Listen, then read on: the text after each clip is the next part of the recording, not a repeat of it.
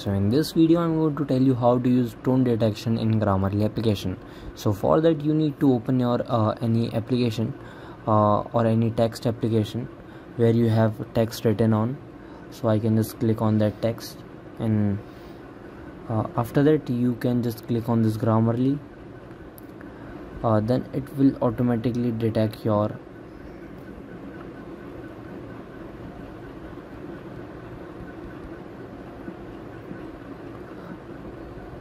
so you need to go to any text, for example this, and then click on edit and click on this.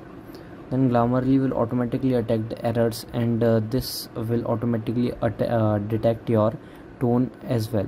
So this is how you can see here: confident 2, admiring 2, and friendly 1. So this is how you can see here.